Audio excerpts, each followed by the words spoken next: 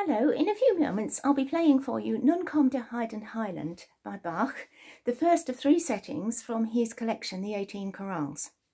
Nun komm has a long taproot.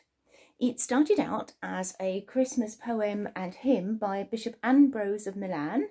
It's in our hymn book at number 19 with an excellent translation, which I do commend to you, and we have sung it many, many times, Come Thou Redeemer of the Earth.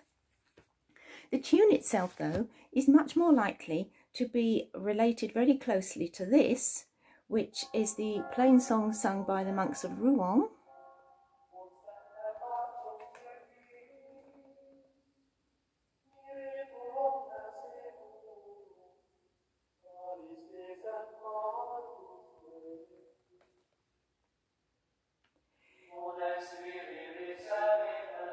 And one can hear the similarity between that and Nun komm der Heiden Heiland, which is Luther's transcription of that melody, taking away the freedom of rhythm and putting it into 4-time and putting it into German, of course.